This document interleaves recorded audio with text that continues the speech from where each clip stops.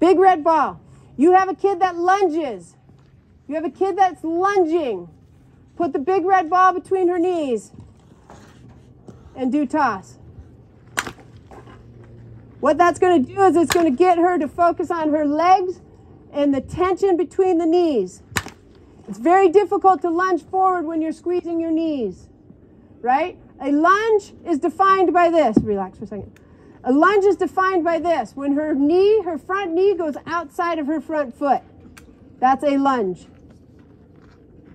So when she's swinging like this, you're telling her, stay back, because she's going like this, right?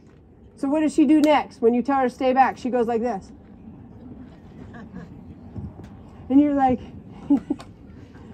you're dropping your shoulder, you're dropping your shoulder. Stay back. Right.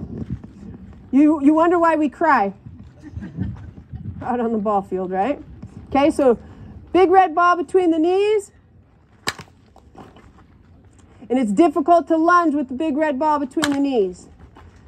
Okay, you have a girl that has a stride problem. She's stepping out. Stepping out, stepping out, stepping out. Put the big red ball between the knees. Very difficult to step out when she's trying to squeeze that ball. What is she doing with the ball? She's squeezing it with her knees. Okay, that's called tension between the knees. I just lost the thought why I wanted to tell you that. Let me toss another ball and look at you. I forgot. I am a catcher and I have been hit in the head multiple times.